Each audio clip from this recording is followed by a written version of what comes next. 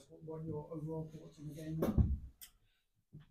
Well, first of all, I think that it feels a little bit like mixed feelings in the sense that only getting 1 point from a game like this is not enough.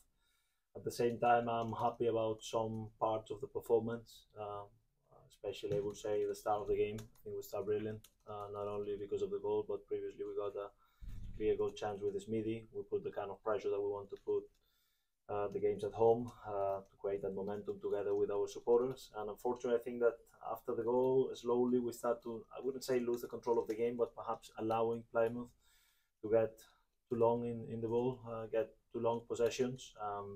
To be fair, they got Hardy at the top, which is a very good striker when he has space to run in behind. They got Whitaker, that we know that he showed today that he's capable to have a big influence on the scores.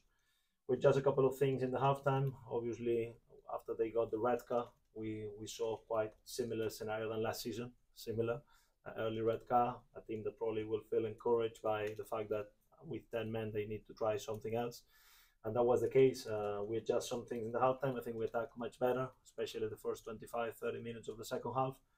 Created a lot of chances. The keeper was outstanding, and then of course every minute that it goes, it's more energy for Plymouth, and that was the case. I think the way we attacked the last 10 minutes, 15 minutes was too emotional, not the way we should have attacked. And be feeling a little bit, of course, disappointed about getting only 1 point. Well, he thought he should have had a penalty on the 2 sixes, for the ball and from the free kick. What was your view on that? I don't know. I'm not a ref. I don't know. I just saw that for me it was not an easy game to ref for Gavin. I think in my opinion, both red cards were clear. But I'm not sure about this situation because it was very far from me.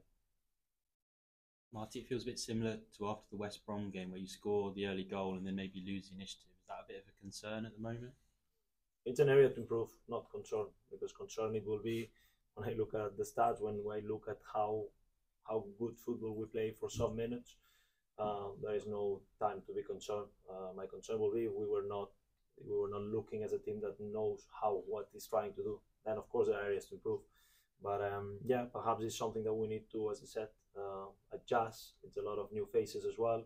This small half a second or second that you're a bit late on the pressure, it's enough against some good players, like Randall is a good player turning. I think the other guy, Nari, how is his name? Yeah, I forgot the other midfielder. Did a good game in possession. So when we need to adjust those small details, it just takes time. It's about relations. So today we started with Gary as a number 10, Madsen in an important role as a number 8. It's about making sure that those pieces glue together as soon as possible. And why did you decide to change to 2 strikers at half time? Basically because Cookie was feeling very tired, so Koki Saito, and we felt that it was a good way against a 10 men to put a little more pressure inside the box, because we felt that according to the way we wanted to attack, the build-up phase shouldn't be an issue. And we tried to stretch. I think it worked really well for the first 20-25 minutes until Michi was completely exhausted. And then unfortunately we lost a little bit of presence inside the box, because that's probably his best attribute. I think he did a very good game. But perhaps, these small edges, I think that shows that we are work in progress, or a team that is developing and in construction. Koki, I think that it will be very, very good on these game scenarios against low blocks, but unfortunately 45 minutes we felt that he was a bit tired. The plan was for him to play perhaps 50, 55, no more than that, but we wanted to give as well a signal sometimes about the energy and creating some message both to your own team and to the position by bringing Zan in, and I think that we did well, as I said, until Caddy, as you know, he was cramping from minute 80. He was so exhausted, so stretching a bit more minutes than what we planned or what it was optimal. And at the same time, a little bit the same with Nico. Nico was very tired at the end, and I was talking to him, and he was feeling, of course, long week with traveling, with everything. So I'm satisfied, but again, areas that we need to slowly improve to make sure that in a game like this we get the 3 points. And it started to feel a bit rushed towards the end as well. Would you like to see a bit more composure in that situation? Definitely. I think it's a big mistake. And I get it, because it's very emotional for a player. When you're inside the pitch and you see that you're getting chance after chance, you want to go a little more straight, you want to attack every ball, and sometimes it's about making sure that perhaps it takes a little bit longer, but the reward will be bigger because it's not only about if you don't score. When you go too fast, then the transition is longer, and that gives opportunity to the position. In case Plymouth, they got two strikers first Harding, the second half the guy that they just got yesterday, that are really fast runners, and that gives them a momentum in terms of stretching the pitch again, regaining a little bit some time, and so on. And instead, if you travel together, first of all, you have more quality situations to finish, and second, your transition is much sharper. So it's something that we definitely need to improve. And you decided to throw Nicholas Madsen straight in. Why did you decide to start him straight away, and what did you make of his performance? Because of the situation we were, because of what we think he can contribute to the team, because of injuries, players available, and so on. At the end of this is a mix that I tried to take the best decision.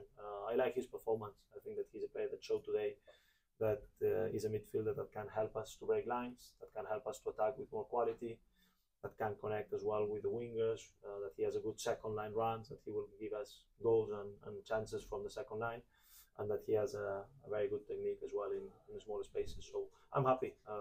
After just two training, I think he did really well. And no Lyndon at all today. What can you tell us about that? I just pick players based on availability, and yeah. So he wasn't available. He wasn't available.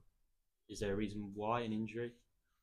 He was not available, and I try to focus as well on the players that are in the pitch that did a good job. I think today Michi had a very good game.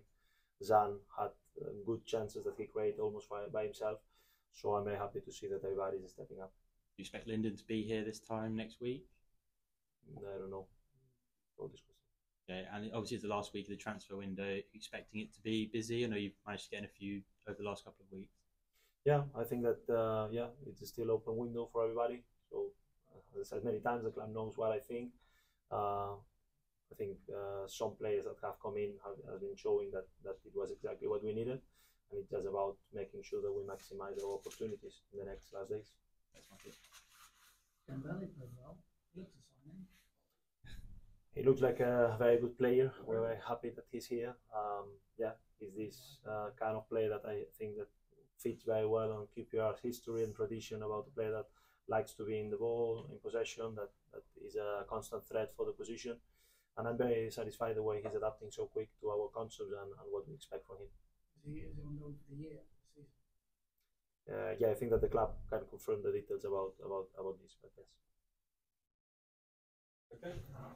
Thank Cheers, you. thanks all. Thank you very much.